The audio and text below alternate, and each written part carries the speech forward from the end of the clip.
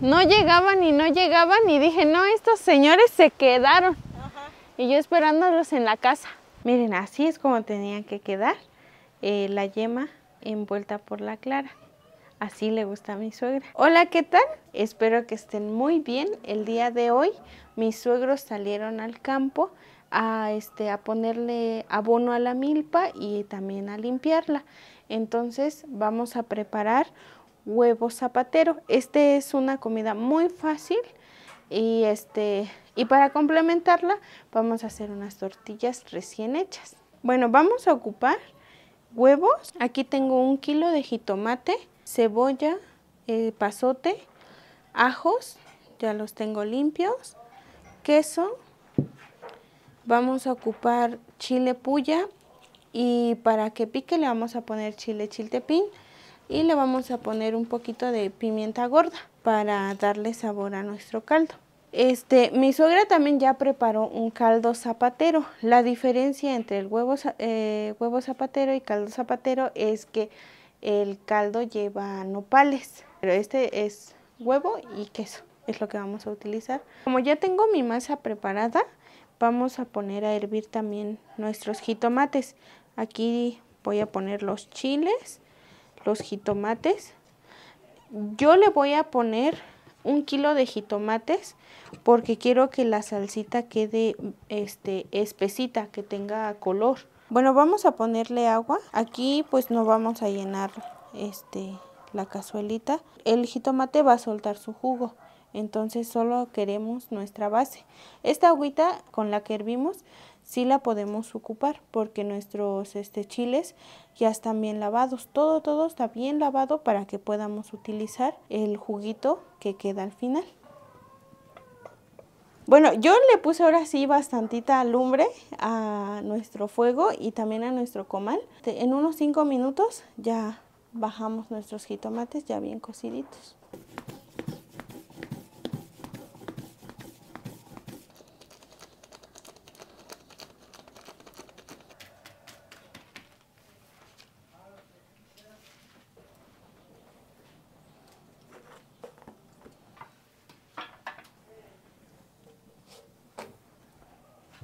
Están nuestros jitomates, ya se abrió la piel y ahora sí lo vamos a bajar.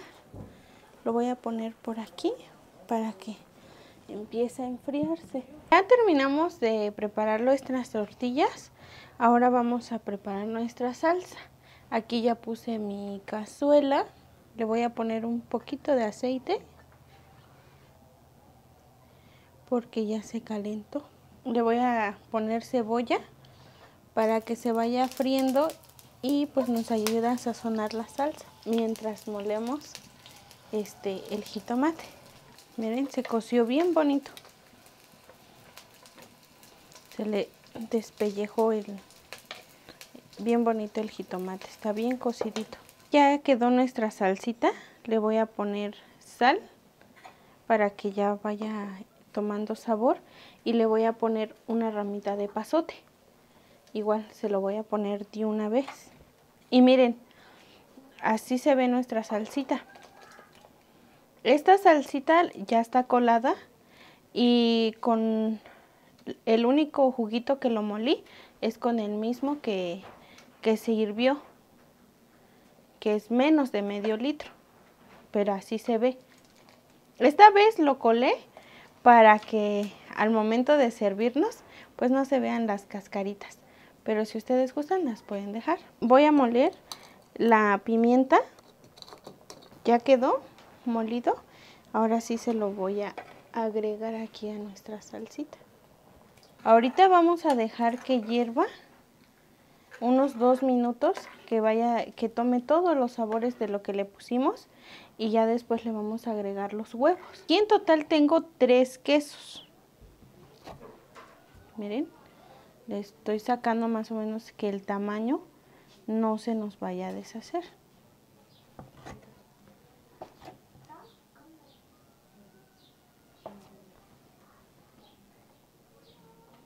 Bueno, en un inicio yo les había comentado que eran 8 huevos, pero por la cantidad de salsita que tenemos solo le voy a poner 5.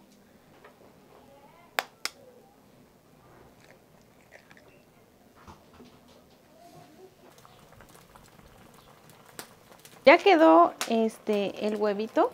Como estamos cocinando con cazuela de barro, va a seguir hirviendo. Miren, entonces le vamos a poner los pedacitos de queso aquí para que no se nos deshaga. Tratamos de que cuando le ponemos el huevito no se nos apague la lumbre para que igual el huevo no se bata y pues tratemos de que quede así enterito. Ya le puse ahí los pedacitos de queso. Y como está súper caliente el caldito, entonces por eso vamos a ya fuera del fuego, porque si no se va a acabar de fundir. Ahora lo vamos a tapar y con el mismo vaporcito también, eso va a ayudar a que nuestro quesito se cocine. Bueno, ya quedó nuestra comida, ahora vamos a servir. Y miren, aquí huele delicioso, pero miren estos pedacitos de queso. No se deshizo, quedó así bonito. Ahorita, como quedaron aquí encimita, voy a quitar unos pedacitos y los voy a ir poniendo aquí para poder sacar el huevito. Y así les voy a dar a mis suegros, pues, tanto huevito como este quesito. Miren, así es como tenía que quedar la yema envuelta por la clara. Así le gusta a mi suegra. A mi suegra le gusta mucho este caldito, pero igual que quede así enterito, miren. Vamos a tapar y allá ya les voy a servir a mis suegros en plato. Yo aquí le puse doble bolsa al tenate al terminar de hacer las tortillas para que no se nos enfriara. Igual ahorita lo voy a envolver bien, igual con doble servilleta, para que no se nos vayan a enfriar. Vamos a poner el topper abajo y encima vamos a poner nuestras tortillas, nuestros vasos, platos y el agua encima para que no se caliente. Bueno, ya estamos listos. Ahora sí, ya nos vamos.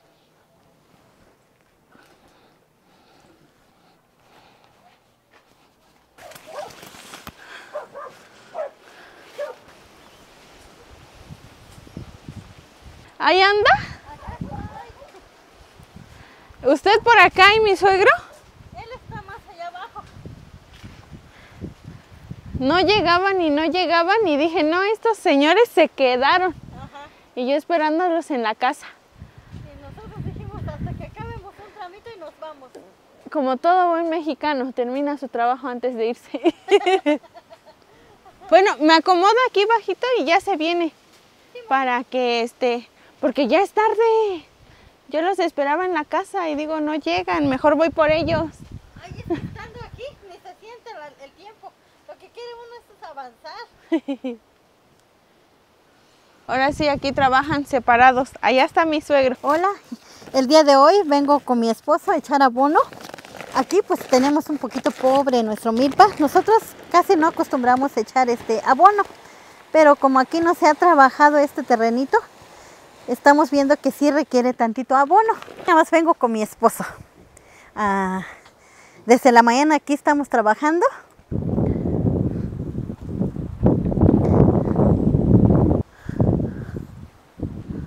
Miren, aquí yo le echo lo que es mi puño, pues como mis dedos son chiquitos, entonces arribita de la milpa, así le vamos echando. Ahorita vengo trayendo 2 surcos.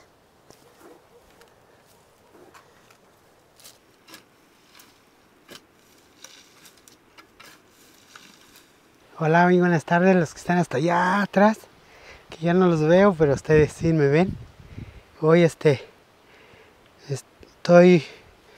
tapando el abono porque aquí está un poco inclinado el terreno y es un poco pobre aquí el terreno, es tierra roja, miren como lo ven, no tiene mucho abono. Entonces esta milpa, miren cómo se me está poniendo amarillo. Entonces por eso le estoy echando el abono, como ya está grandecito. Y con el apoyo de mi esposa me está ayudando a echar el abono y ahora yo le voy tapando. Ahorita me llevo yo como de 2 a 3 surcos, ¿sí?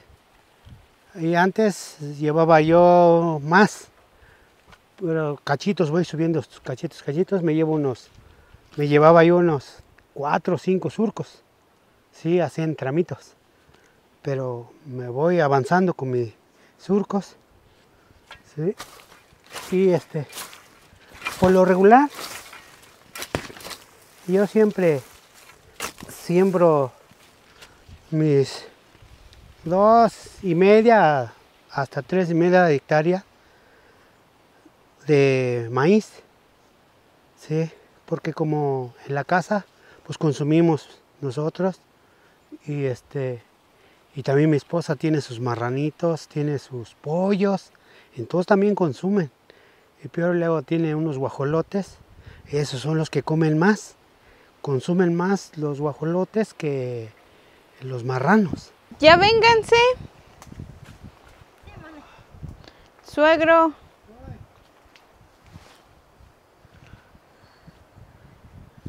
¿Cómo dice? Es que Que no los compraron. no, es que cuando estábamos trabajando hasta da gusto trabajar. Me emocioné con el abono. Acabé, me puse a chaporrear un ratito. Traje mi jaboncito porque como ustedes comprenderán, como el abono tiene químico, entonces mi mamá siempre nos ha dicho que hay que lavarse con jabón cuando agarramos abono. Así nomás, porque el agua es sagrado. Como aquí no hay agua, aquí dejamos el jaboncito. Traía mi jaboncito en la bolsa. Hasta allá abajo tengo otro poco de agua. ¿Ah, sí? Ya, Martín, gracias. Es que con el abono queda pegajosito en la mano. Sí. Ahora sí que ahora sí que te vas a lavar la mano en el chorrito. Sí. Como yo llegué en la mañana, le eché abono primero, un cachito para comenzar. Entonces, ella ya vino a auxiliar. Pero va quedando muy bonito el trabajo. Ya. Oye, ¿dónde dejé la tapa? ¿Dónde quedó la bolita? Ay, ya quedó bonito. Milpa ahora. Está contento. Sí, porque todavía se ve amarillo allá abajito, mira. Aquí todavía no, porque como está vestido ahí. Dice, por favor, échame tantito abono, dice. Creo que me conviene venirme seguido al campo contigo, porque mira, Moni ya nos trajo de comer, ya no voy a cocinar. Está bien. Oye, ¿qué preparaste? Me llegó un olor bien rico. Huevo zapatero. Como sé que hace frío, Ajá, pues ya me traje un poquito de caldo. está Ya bien. se sentía el frío en la mañana. Y como amaneció nublado, ve que estaba feíto el día, creí que iba a llover. Ajá. Y les preparé caldito. Me quedo con los 2 platos. A ver, suegra. No, es que lo eché en doble servilleta. Está bien. Ahora sí que tome una. Sí. ¿Usted, suegra? Órale, todo calientito. ¿Qué crees? Sí tengo hambre, ¿eh? Hasta 2 tortillas agarré.